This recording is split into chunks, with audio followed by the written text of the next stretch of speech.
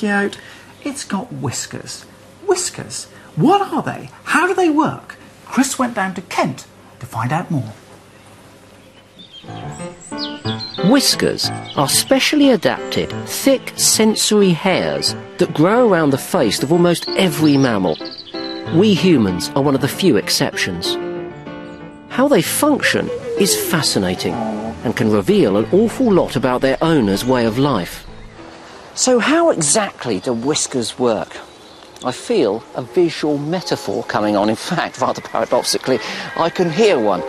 Because out in the woods, we have an old-fashioned gramophone player. But there's a direct relation that you can see between the needle here and the animal's whisker. You see, this needle is down in the groove on the record, and every bump, every twist and turn is being transferred into the sound that you can rather unfortunately hear coming out here.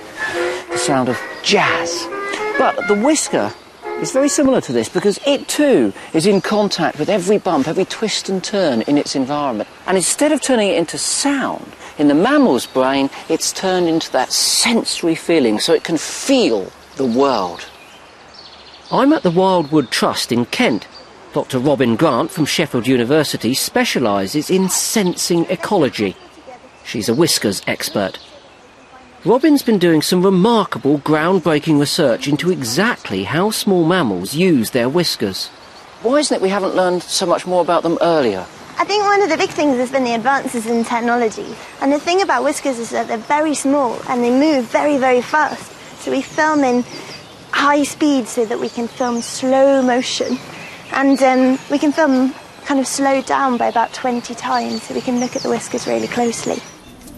This super slow-motion footage is then used to analyse the finest details of how the mammals move and use their whiskers.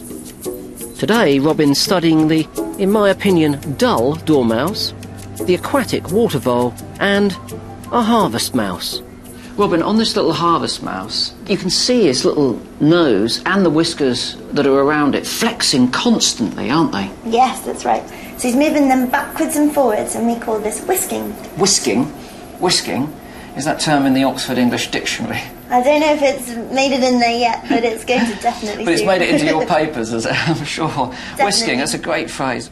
It's this movement of the whiskers, the whisking, which is the focus of Robyn's research. But we must be clear that the whiskers themselves are dead material. They're just like our hairs. So the sensory apparatus is always in the follicle. And they must be super sensitive. They are super sensitive, and yeah, you're totally right. That's what sets apart whiskers from like the hair on our head. So all you can do is touch the whisker very, very gently, and they're able to detect it at once. OK, Robyn, let's have a look at what we've got. Okay. This is our harvest mouse, isn't it? Oh, look you at can see him yeah. forwards and backwards, so this is whisking. Yes.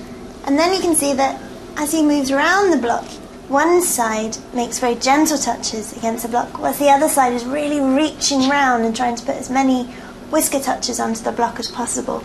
And this is what we call minimal impingement, maximal contact. Minimal impingement, maximal contact. It's brilliant.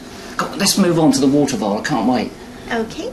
Harvest mice up and about in the vegetation, these guys on the ground in the water. It's got to mean different whiskers. Yes, so the first thing that you notice is that the whiskers of the vole is so much smaller in comparison to its body size. I imagine that in water voles that their sense of smell would be quite important when it comes to finding their food.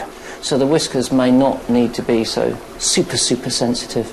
It might not be their primary sense, but they're using their whiskers and they're integrating all their senses together so they get as much information from their environment as they can.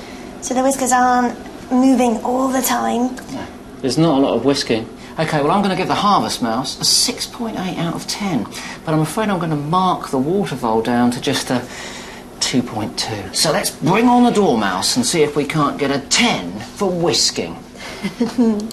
So this is a really young dormouse. And he's really pushing his whiskers forward, so he's able to scan where he's about to put his feet.